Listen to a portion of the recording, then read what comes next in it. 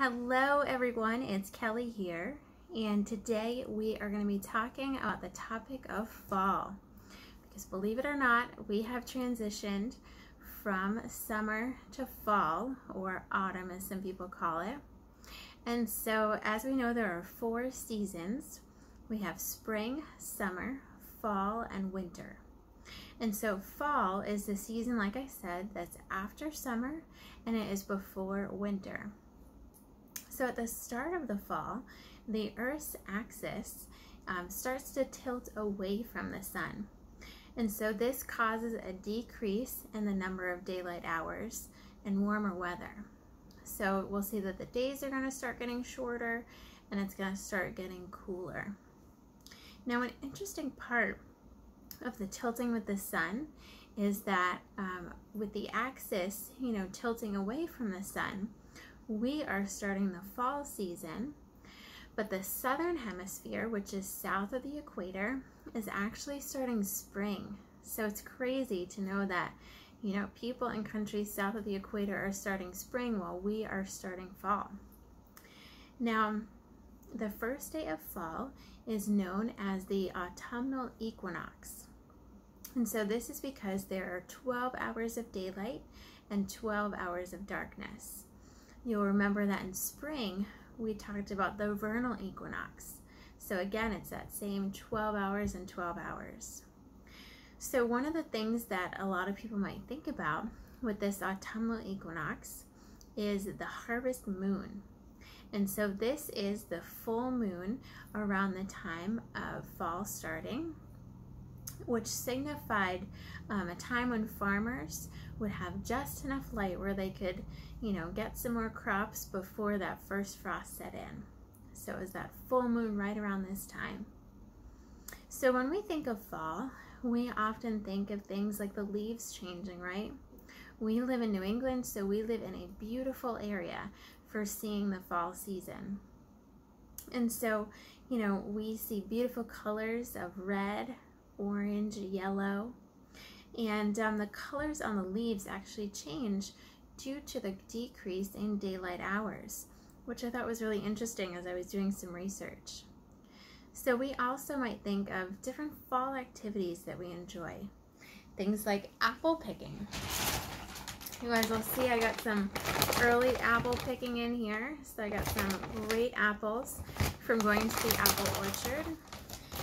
When we pick those apples from the orchard, sometimes we might like to bake or cook with them.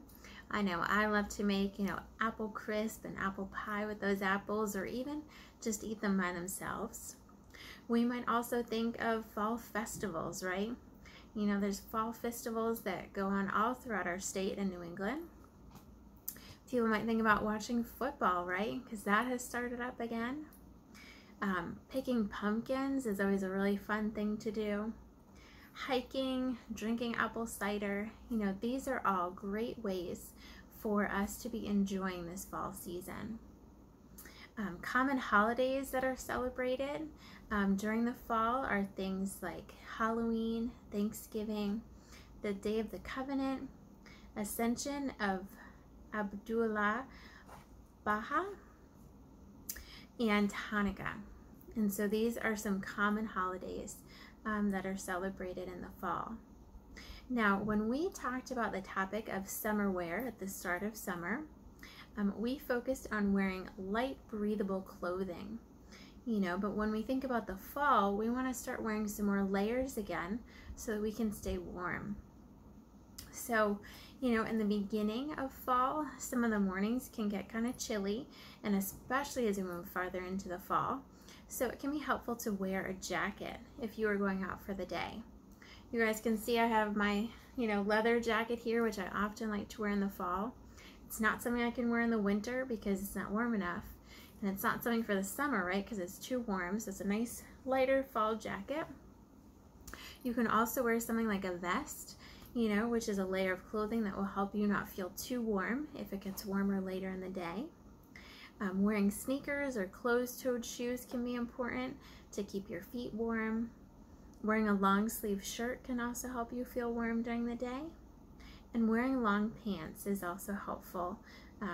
Common fall pants that people might wear, or jeans, cargo pants, or sweatpants, depending on what people are doing.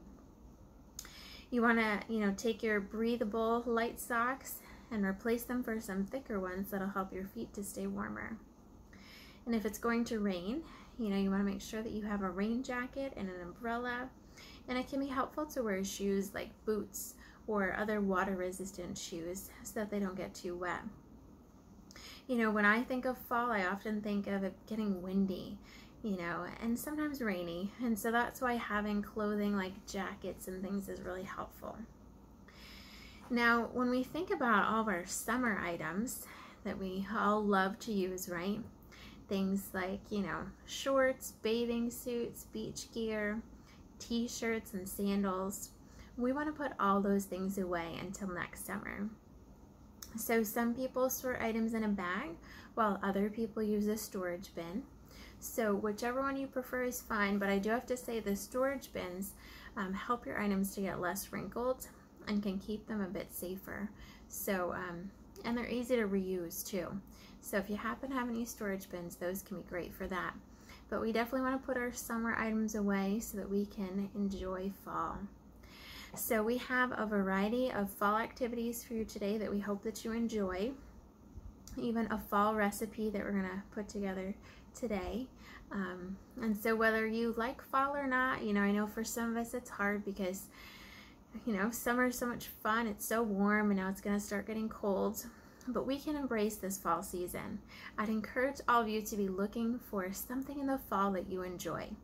Whether it's the beauty of the leaves, whether it's, drinking some apple cider, going apple picking, watching some football, there are ways that we can enjoy this season, even if it's not our favorite.